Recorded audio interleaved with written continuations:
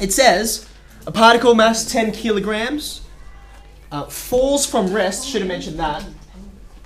Falls from rest, that will become significant later. It falls from rest and is subject to a force of 98 minus 2v newtons, where v is the speed at time t seconds. So that's a function, but you expected that already, okay? So we're looking for these three things. Momentum, and this is one of the reasons why I pulled it out, because we don't tend to think about momentum all that much. We are thinking a lot about forces and we forget that there's this thing called momentum, so you need to remember it. Terminal velocity, we know how to get that, we'll have a look in a second. And then a total distance that's traveled. Let's have a go. How do we begin? How do most of these kinds of resistive motion questions begin? You start with a force, right? So here's where you start, right? Now, F equals ma, so you know what the left-hand side is going to be. That's 98 minus 2v. Okay? And you also know what the mass is. So that's 10. Now, we're going towards momentum. So how do we get to momentum? What's the closest idea to momentum?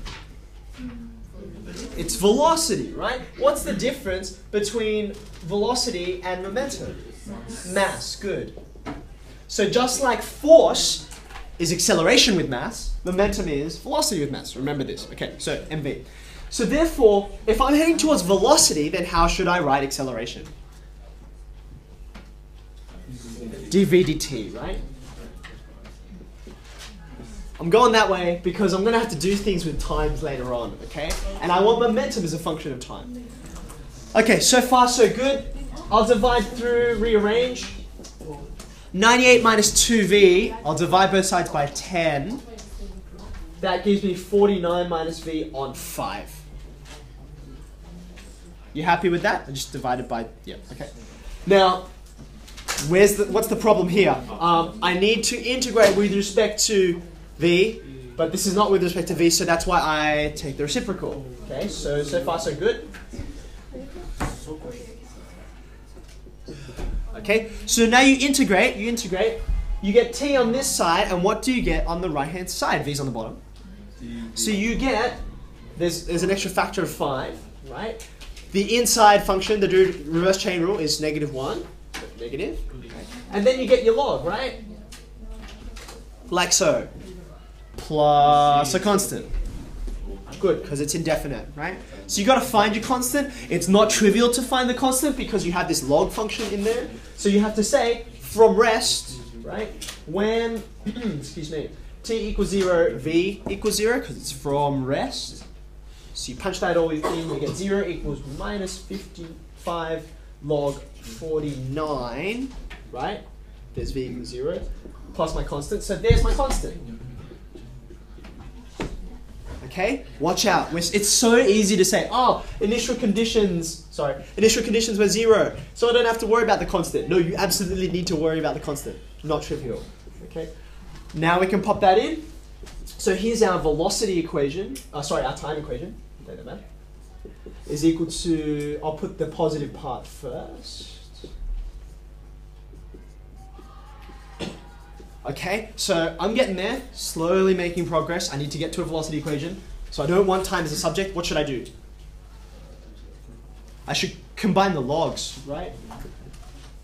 I think that's what that hand gesture meant, okay? So 49 over, I'm hoping that's what the hand gesture meant.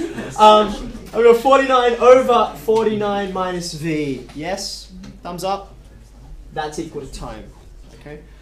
I will divide by 5 so that I just have the log over there. Now what?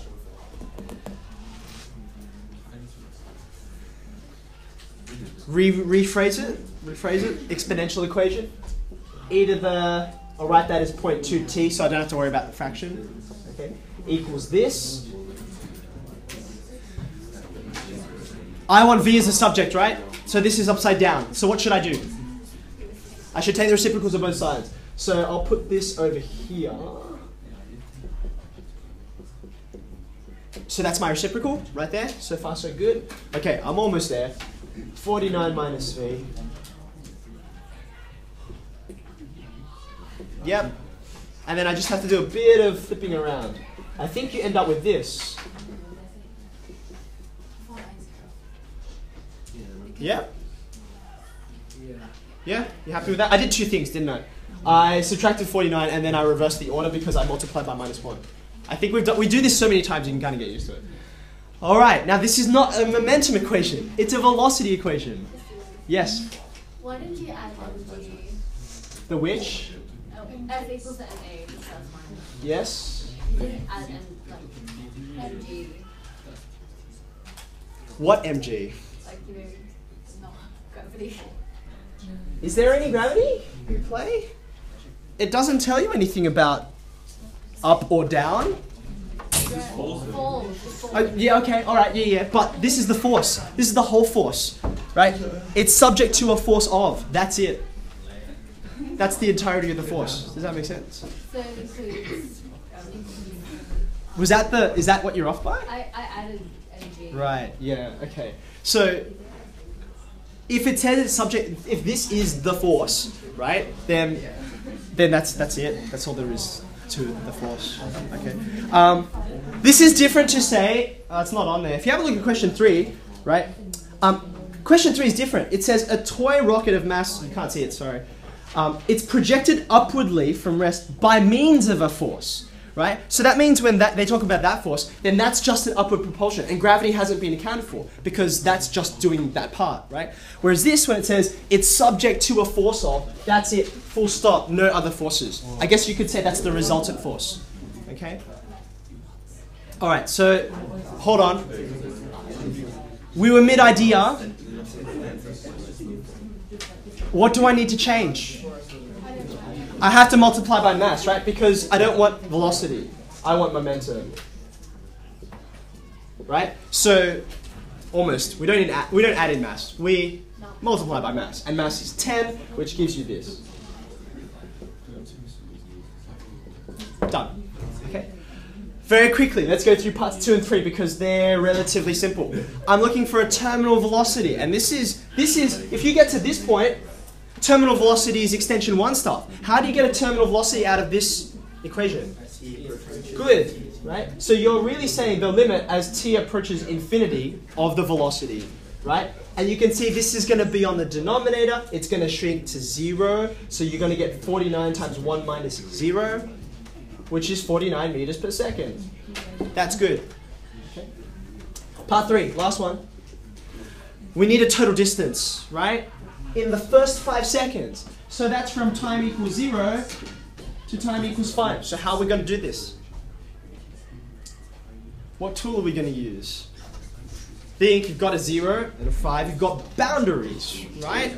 So total distance, you just go 0 to 5, right, of velocity with respect to time. There you go. Okay. Now I don't think it's all that many lines. You've already got your velocity equation here. Take that 49 out the front from 0 to 5 of 1 minus e to the minus 0.2t with respect to time. Okay, you can help me. We can all do this together, right? Even knowing nothing about the situation. What happens when I integrate 1? You get t. What happens when I integrate this? Plus the double negative. 5 e to the minus 0.2t. Okay, you pop in 0 and 5, it ends up not being trivial because the 5 boundary, right?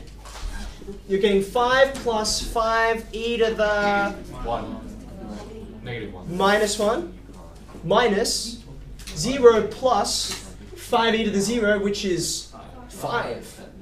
Right? So you can't not do either of these sides. These will cancel, right? So you're getting 49 times 5 over e. Over e? Yeah. Which is like 90.13 some blah blah blah. So you round off.